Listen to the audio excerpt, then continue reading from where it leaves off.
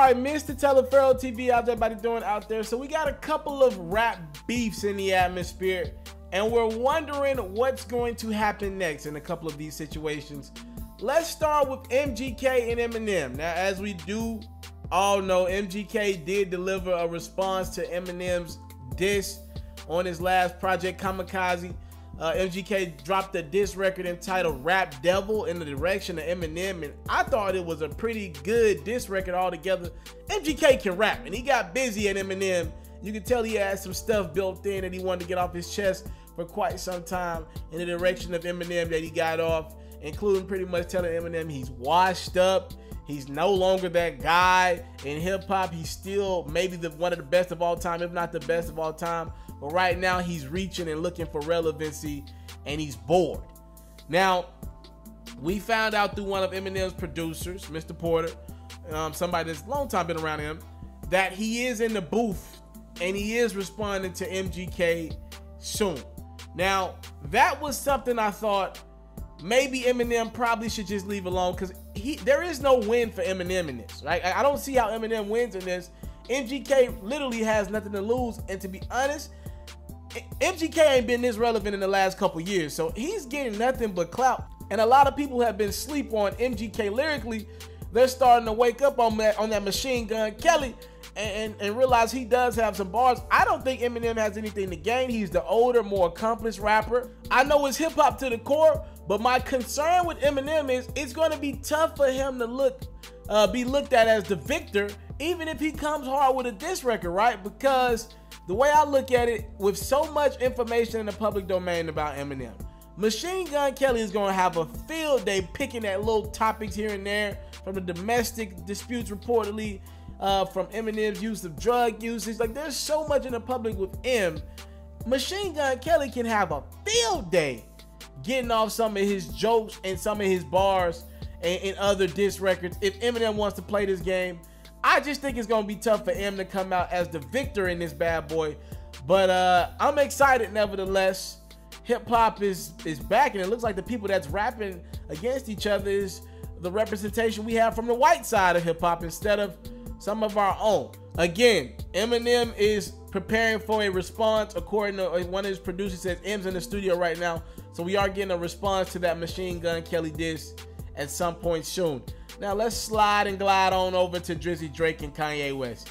As we all talked about on my platform, Kanye West did apologize to Drizzy Drake for just how he handled the entire situation when they were reportedly in the studio in Wyoming and Drake was helping Ye finish his album. And reportedly Drake felt some type of way about all that. He was like, yo, I'm helping you complete your project. I'm doing this. I'm writing hooks for you. Not only do you go step on my album release date by pretty much releasing all of your projects the entire month of June to get everything out before I drop. Not only do you do that, you produce a record in which your artist, Pusha T, is dissing me, the infrared joint on Pusha T's album, right? You produce that record and there's a Drake bar in it. Not only was that bad enough, you go give Pusha T reportedly information on me having a child, and I was hiding the world from my child and the child from my whatever, right? You go give all that information to Pusha T. Now, Kanye has since denied that and apologized to Drake for any miscommunication that they might have had between the two in regards to that. But it looks like Drake is preparing for war. We heard a snippet of a new record. I believe it's French Montana's new single, in which Drake is on.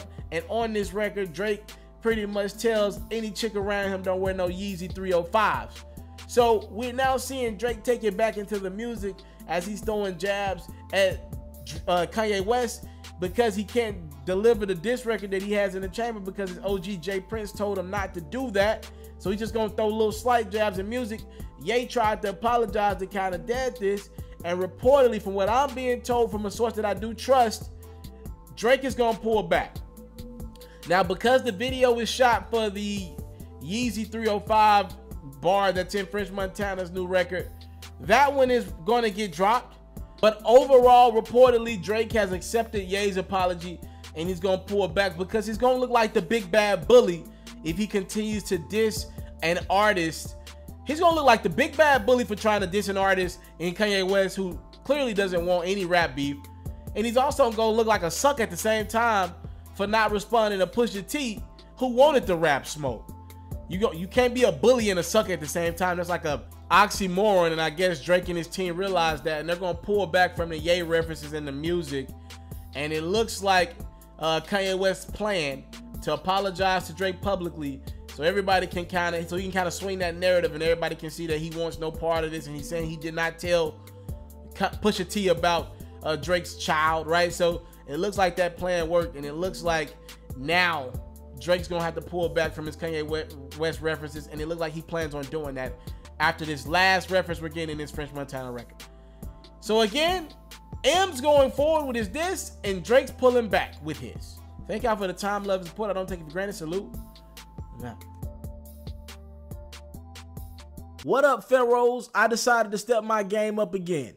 I've created a music reaction Instagram page.